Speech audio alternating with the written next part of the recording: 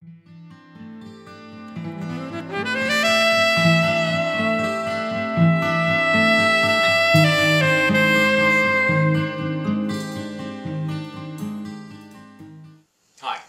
this time we're going to look at what a USP is and why it's so important to have some in business. A USP is a unique selling point.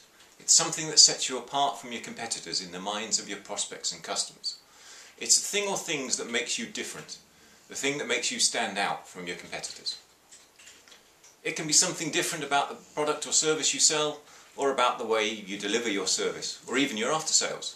A really good series of USPs will cover all of those areas: pre-sales, during the sale, and after sales. If you imagine that you and I are competitors, we sell the same thing in the same way, then the only thing our customers and prospects have to choose between us is the price, and usually the cheapest one is chosen. Let's look at an example of this.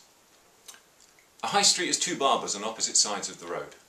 Both offer the same service at the same price. The main deciding factor customers have to go on is the length of the waiting time. Then one of them reduces his price from £8 to £7. The other responds by cutting his price to £6. And the first one cuts his price to £5, even though there is no margin there at all. The only way to make money at that price is to reduce the amount of time it takes to do a haircut. So corners are being cut, and they are working harder than ever for less money. Realising this, the second barber raises his price to £9, gives everyone who comes in a drink, and puts up a sign that says, "We can fix £5 haircuts."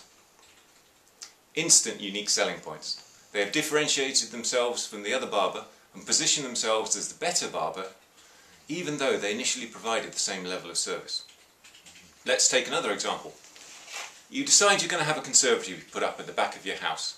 You find the details of 3 conservatory firms and invite them in to give you a quote. They come in, ask a few questions, take the measurements, and a few days later the quotes fall through your letterbox. They all say the same thing: this much work for this much money. All the quotes are pretty much the same amount. None of the salespeople particularly made a good or bad impression on you, so how do you choose?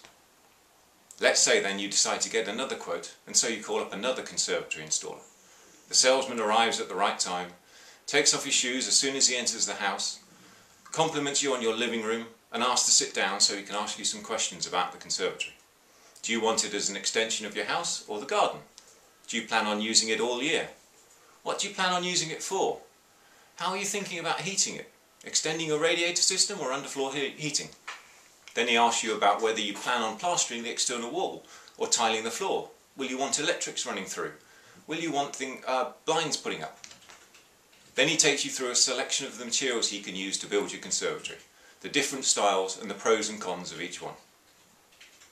Then he explains that conservatory installers do just that.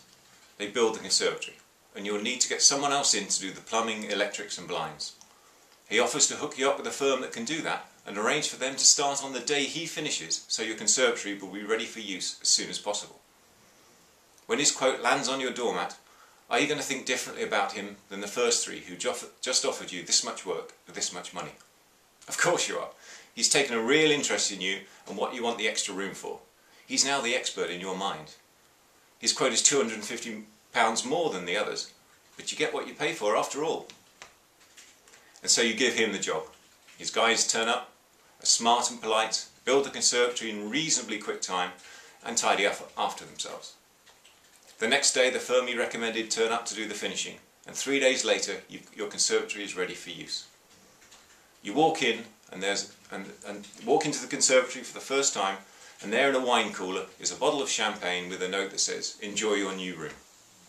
A month later the salesman calls you up to make sure everything's okay with the conservatory. Was the work done to a higher standard or faster than the other firms would have done it? Probably not. Were better materials used? Unlikely.